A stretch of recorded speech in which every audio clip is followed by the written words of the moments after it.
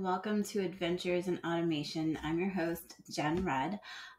This is the Jotform tables unboxing. They announced about a week ago a table within Jotform. I noticed that they've been updating their interface on their submissions, and I just wanted to unbox it with you. I spent about 3 minutes beforehand just checking it out, and so we're here.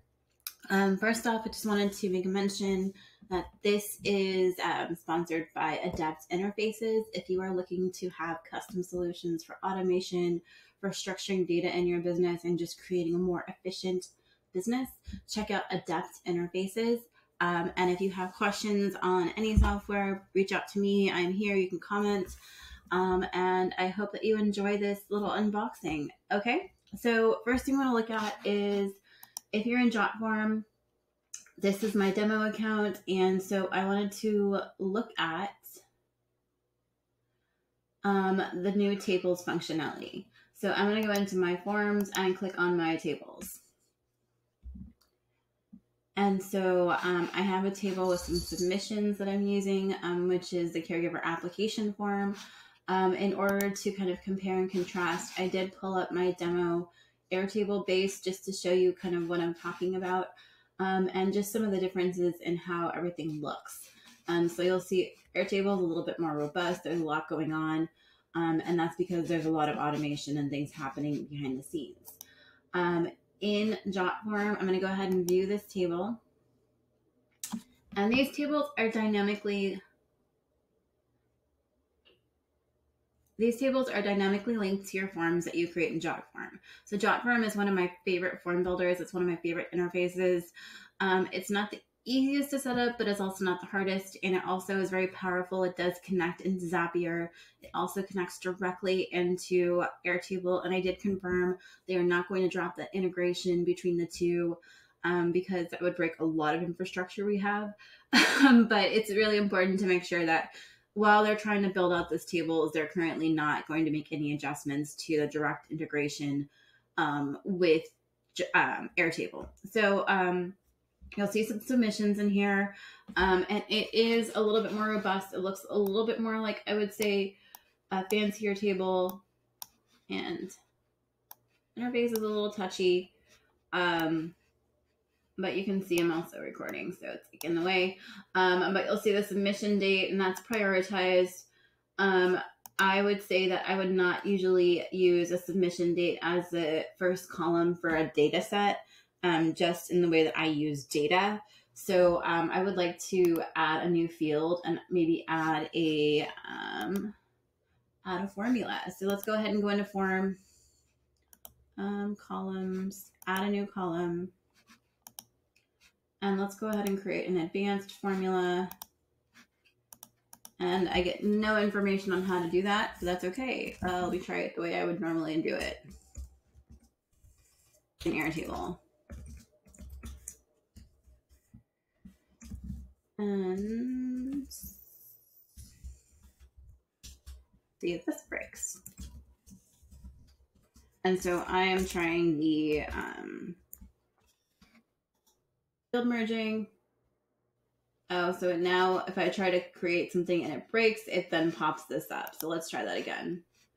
I want to add a new column, formula, next. Okay, and then so I can then do it this way. So I can look for first name, I think. I get to search for it. It looks like it's in no particular order. Oh, this will drive me batty. Okay. Let's see here. That's very interesting. Okay.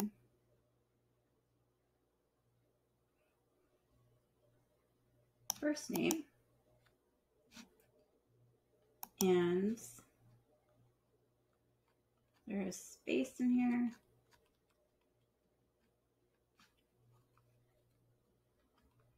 And again, I think this is a little bit of just trying to learn the way that things are built. And then let's see, last name. In no particular order.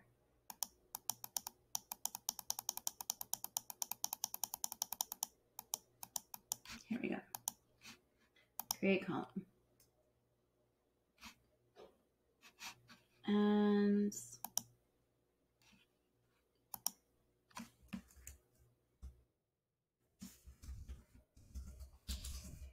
I guess we'd have to fiddle with that a little bit.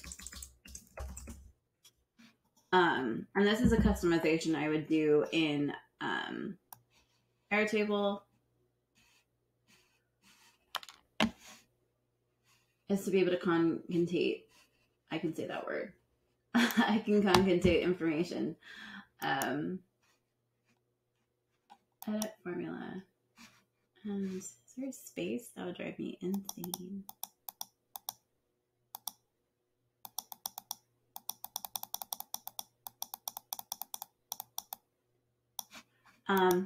Okay. Possibly.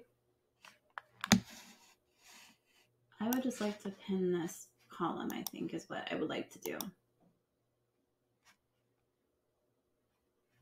Can I drag it? Yes, I can. I can drag it. Searching columns. First name, last name.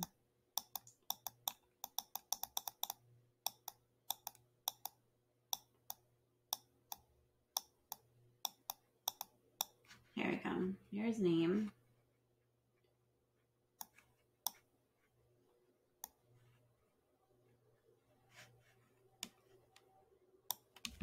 You are a fiddly little creature, aren't you? And it looks like I can unfreeze this pane.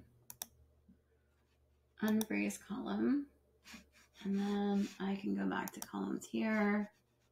And then move this up. Right? Move. Thank you. Okay. No, you move. I said to move. Okay, and then I want to pin this column, right? Okay, so I've accomplished the same thing I would do in Airtable. No? Do you see that? That is so crazy.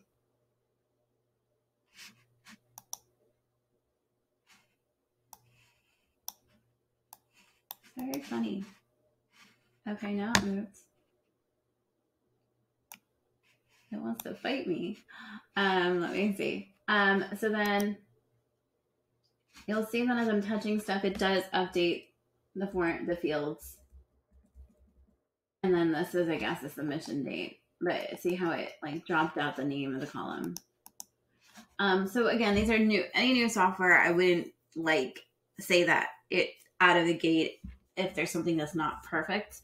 I would just say that if you're trying to, I know a lot of people have shiny app syndrome, so I just want to make sure that if you're trying to, dump Airtable because you feel it's too expensive, just know that there's going to be a learning curve for any software, and this is me literally trying to learn it in real time, and do it based on what I've learned in the past and what has worked for other software. So when it comes to learning software, I believe in the brute force mentality where you just get in there and start trying to figure it out, and then Google it.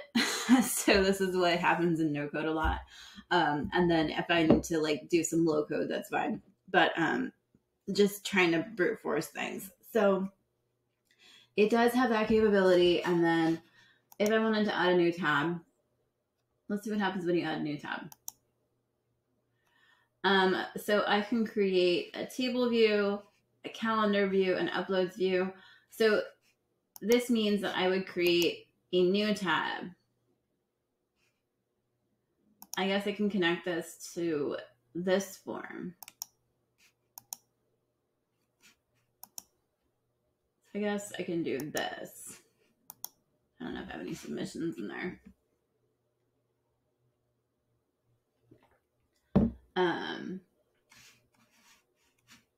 Probably a bad example.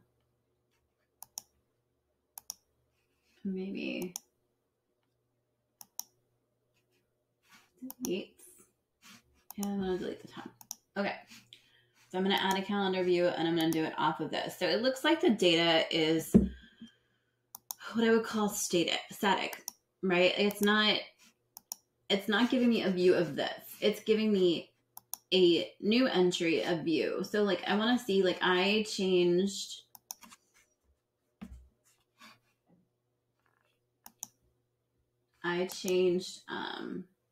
bear with me one second.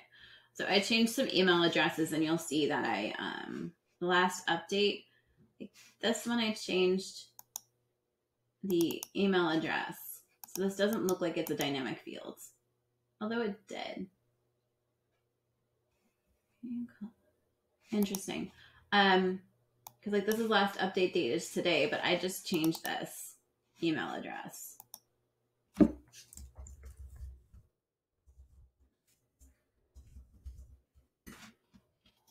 So now it's updating. It's just like this.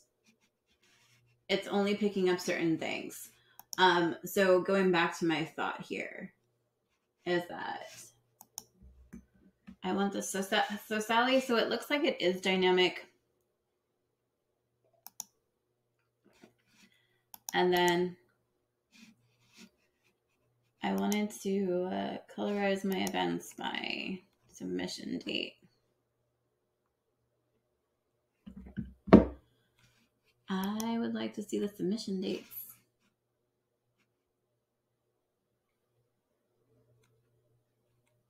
Let's see, like the submission dates are not really a date anymore. It's very interesting. So I guess if I put this over here.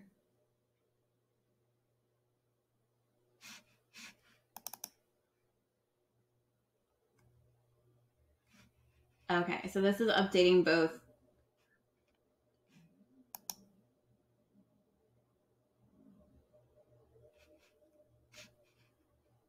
So this is updating a different field. So if I go back over here, is there a new field?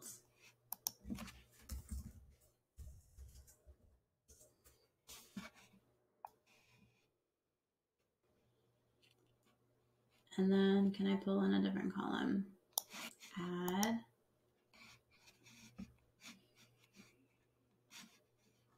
So here's the different field types. Here's a date and time.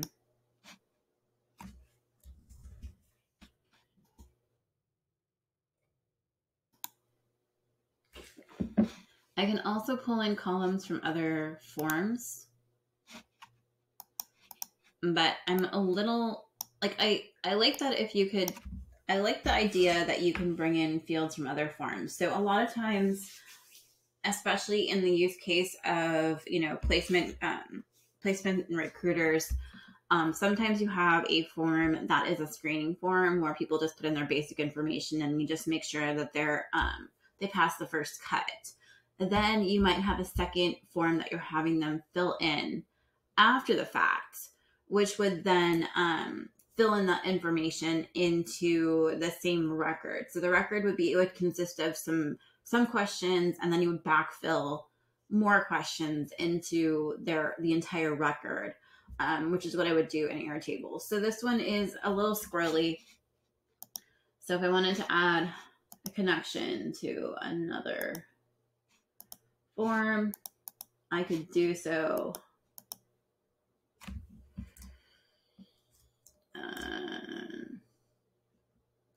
Can you drive a car? Not legal employment question at all.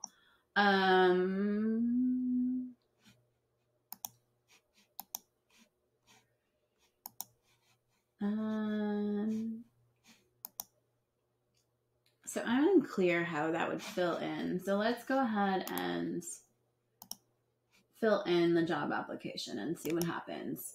I don't think it backfills like I would expect it to. View.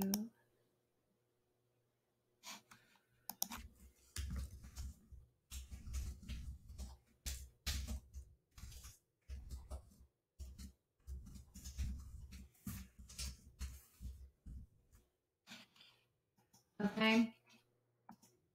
So then, did you update? What did you update? I saw something update.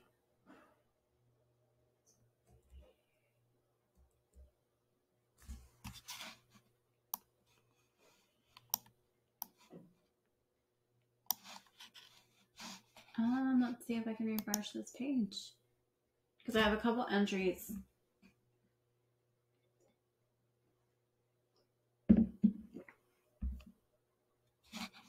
That have hello at Grow with Jen.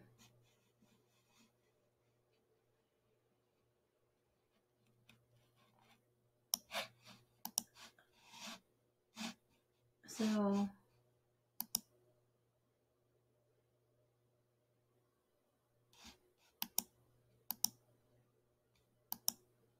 I don't see it been updated. So let me open a tab of connected form.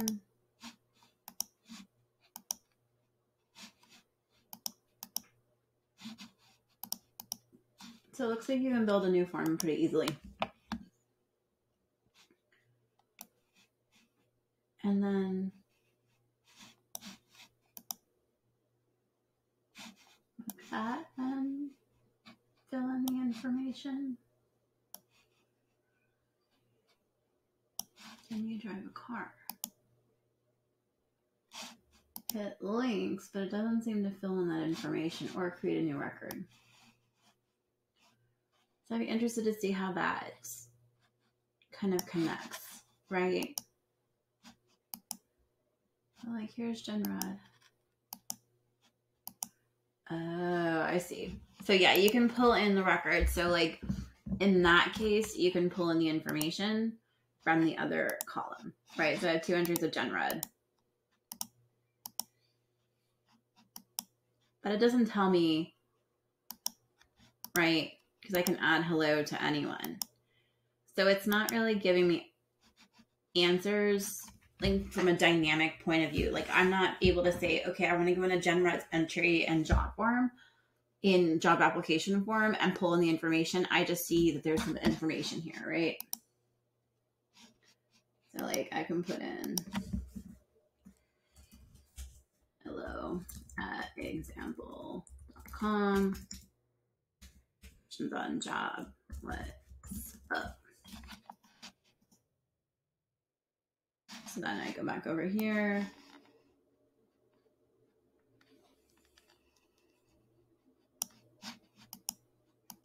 And now I can see those 2 options, but I don't know where they're coming from, right?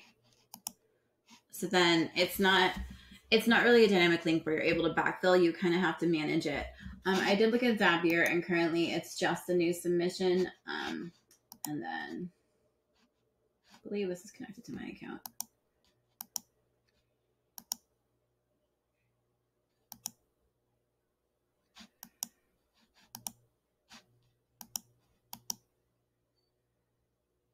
Let me see if I can do any actions in Jotform.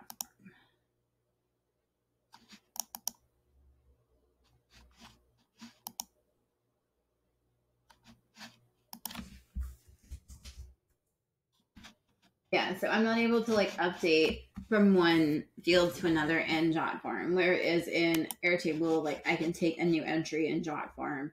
And so like the first form, I would connect it directly into Airtable. The second form, I would have it go through Zap and then find the entry that has that same email address and then backfill that information.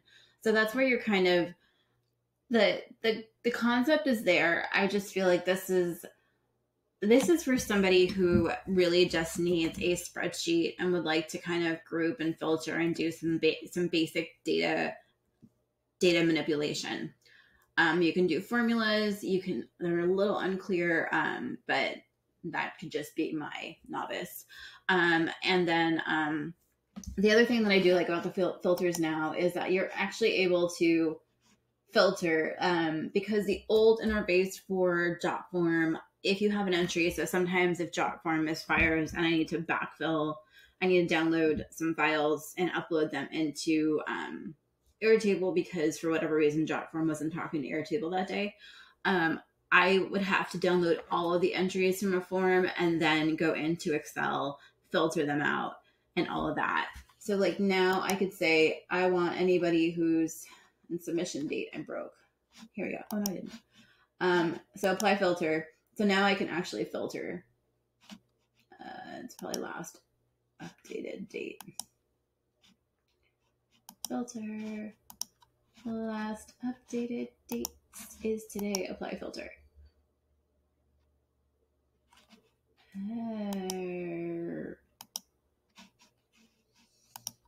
Last update date. Apply filter. There are people with that updated date. Unless there's more than one updated date.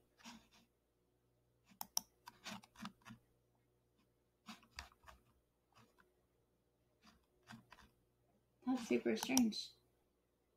And there's some submission dates too.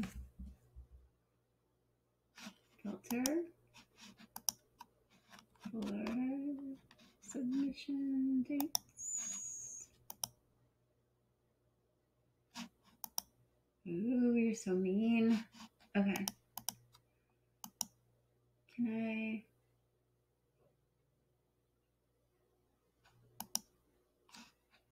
Well, you were able to. So let me see if I can just favorite people that I want to.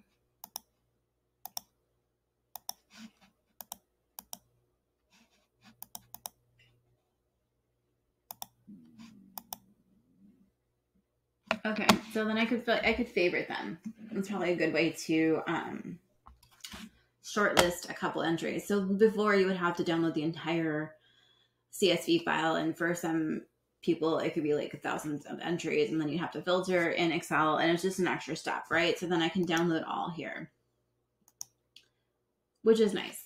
But the date is a little squirrely. So in that case, I feel like this is a good, if you want a flat stack and you're not actioning off the data once you get it. So the whole idea of Airtable is that it's a database, a very powerful database that has interlinking connections. So it's a true interlinking connection that you're linking this record, this entry in one table and dynamically linking it to another table. Whereas this one is kind of like, you can pull entries from this one, but I don't know what that entry says.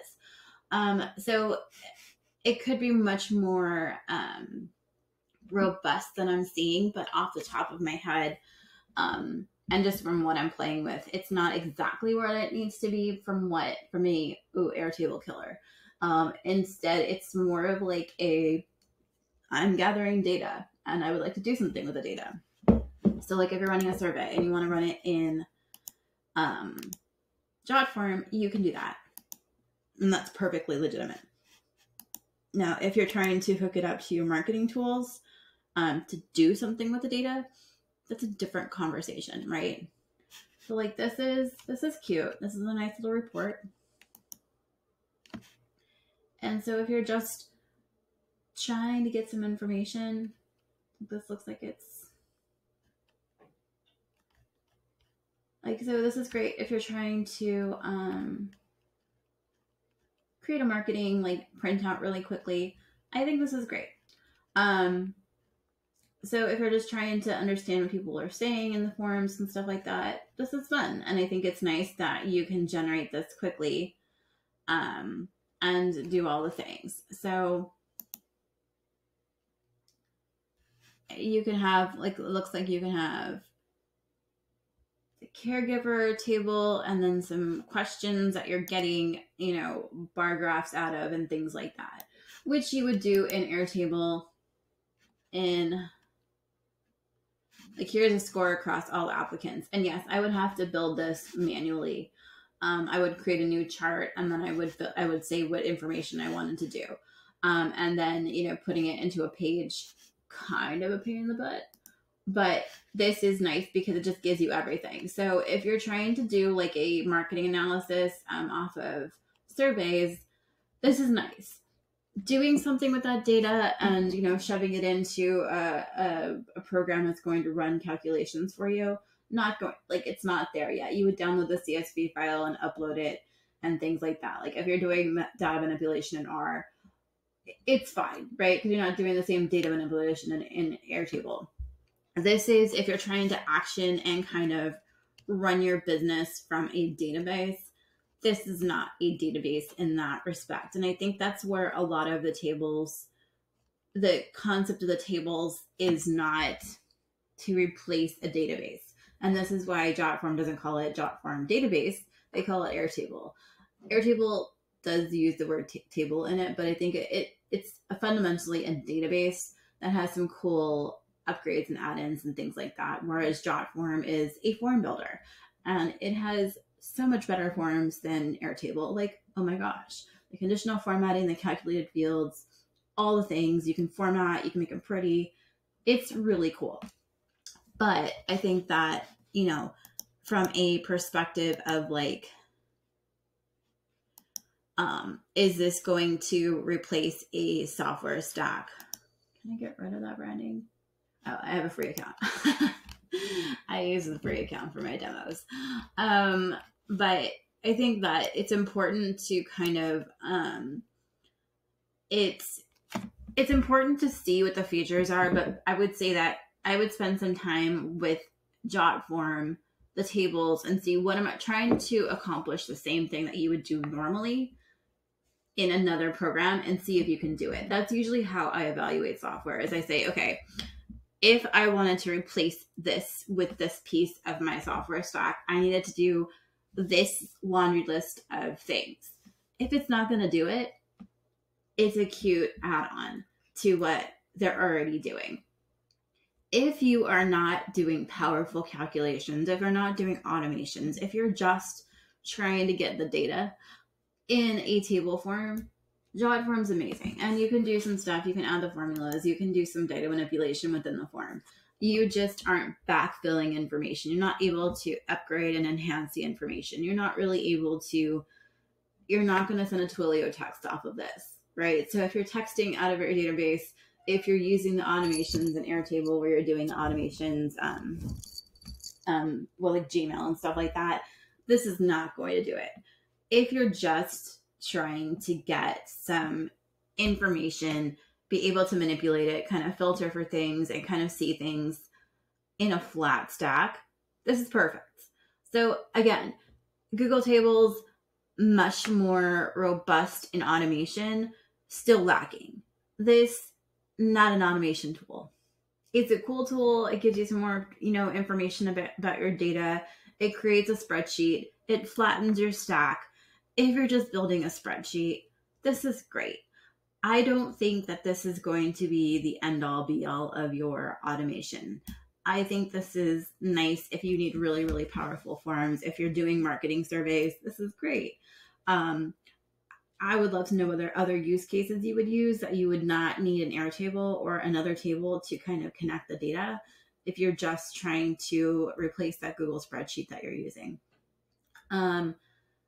Yeah, so I think that's the biggest thing. I think that, you can change things. I would say you probably would be changing it here. If you change the type of, it looks like it's pretty dynamic. So like a lot of times the questions I ask in a form don't always necessarily match the destination in Airtable. Like if it's a single select or multi-select, sometimes I do have to create a connection between Zapier and Airtable, because if I try to use the internal connect to Airtable and the questions don't quite match up, then I am in for a world of hurt because it will not connect Airtable to Jotform. So like sometimes I want things to dump into a short text, and then they're a short text here, but I want them as a long text in Airtable. Then sometimes it works and sometimes it doesn't. But you can see that, it has to be a one-to-one. And most software, no matter what you're doing, like you're using Airtable, whenever you're using a platform and you're trying to get data from one software to another, you sometimes have to clean it and make sure that it matches from the interface into the destination point. So this one is it's very similar, that the questions that you're asking, the way that you're asking them in Jotform is how they present in the Jotform tables. If you wanted to do more manipulation of the data, then you would use a connector like Zapier or Integromat. I like Zapier just because it's a little bit less maintenance for me, because clients can kind of use it on their own. It's a graphical user interface. It's pretty easy to use. Integromat is just a little bit more overwhelming, but it's really freaking powerful. So there's a lot of different, trade-offs and stuff like that. But again, you want to make sure that if you need to manipulate the data, you probably do need a new destination than Jotform, because it does look like, and it's obvious. It's not obvious, but it's kind of makes sense, because I can't click on like last name, for example, in Jotform and be like, oh, change this question type. In Airtable, which is a very, very flat form, I can say, oh, I don't want this question to be a short answer anymore. I want it to be a drop down. And I don't have to reconfigure everything. Whereas this one, I have to go in, I have to add a new form element. I have to change the element. I have to create a new element. I have to rename it. And then I have to reconnect that field either in the integration or in the